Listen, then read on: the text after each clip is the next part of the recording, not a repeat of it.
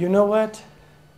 We learn and we learn. We go to school and all we learn is about this world. We left our souls abandoned as a place of learning. There's no, for instance, emotional learning. Our emotional learning is completely left to chance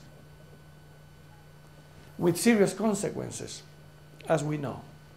We have begun to confuse gathering information with learning. Think of it. And when we think of gathering information or believing that knowing is having information, we are missing brutally some aspect of our reality, and that is hitting us. Guess what? Everything we look, unfortunately, is here. How do we look for happiness? More stuff. Look at economics.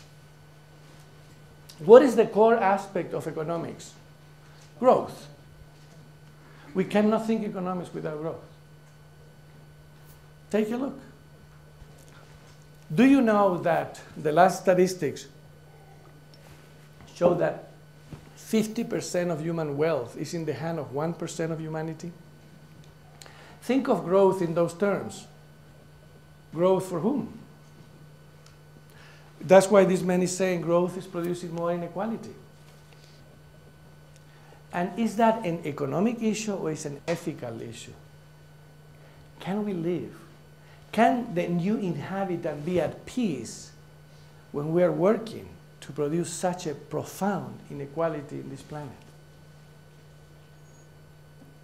So my point here, my dear friends, is this observer we have developed, because has privileged one aspect of knowing so dramatically and left the other abandoned, has caused trouble everywhere. Look at what happened with our health system. We need to rethink medicine somehow, and it's happening already, as you know.